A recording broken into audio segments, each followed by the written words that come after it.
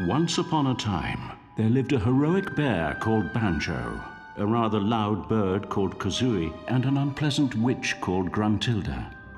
When Banjo's sister was kidnapped, the bear and bird rescued her from the depths of the witch's lair, overcoming many perils and speech impediments to send Gruntilda tumbling to her doom. But she was nothing if not persistent, and surprising nobody, the old hag soon rose from her grave for round 2. Our brave heroes once again stood in her way, and this second showdown ended just as badly for Gruntilda, who really should have quit while she was ahead. Many years have passed, and peace reigns in Spiral Mountain. So what became of the bear, the bird, and the witch?